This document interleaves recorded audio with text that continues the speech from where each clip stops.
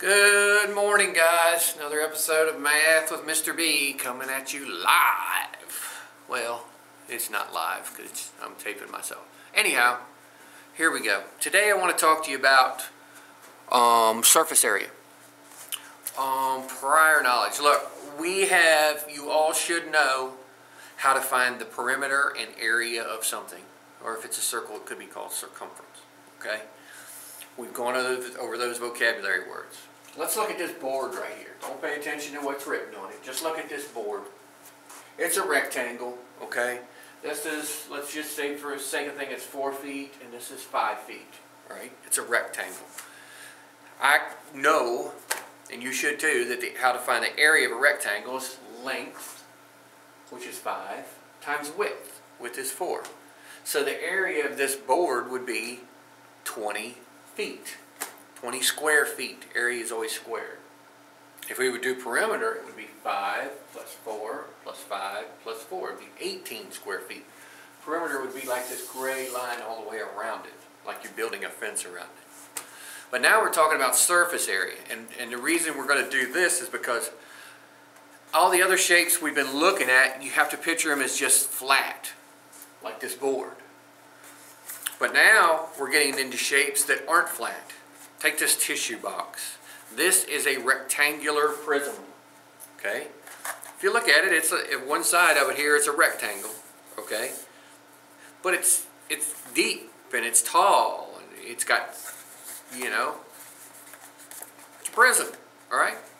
It's not just flat. It's able to hold things. All right?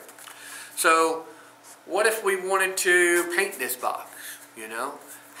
How would we know how much paint to use on this box? How much to buy? That's where we use the formula for surface area. And let's say this box was a barn or something, and you had to go to Lowe's to buy enough paint. You wouldn't want to buy too much. You might not be able to take it back if you're mixing it something. So anyhow, there's formulas. There's puzzles and there's pieces. Same way we did the others. Just make sure you know what shape you're dealing with. This is a rectangular prism. Here is our formula to find the surface area for a rectangular prism. It's 2 times the length times the width. Alright, this could be the length and this is the width. Then 2 times the length times the height. And then 2 times the width times the height. Okay? Let's do an example. You got one on your note sheet. Alright, here it is. I've got it drawn out. A rectangular prism. This one here is just standing this way. Okay? Could be this way. Doesn't matter. Alright? As long as you make sure you label it correctly and then use the proper label at the proper place. Here's our puzzle. Here's our pieces. I've labeled this height because usually height deals with something vertical. Length usually deals with something horizontal. And the width is the only one that's left. Okay? Plug in your pieces. Here we go. Let's do this thing. 2 times my length is 15. And my width is 8.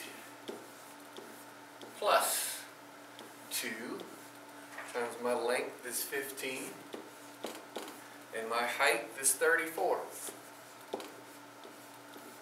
Plus 2 times 8, and my height is 34.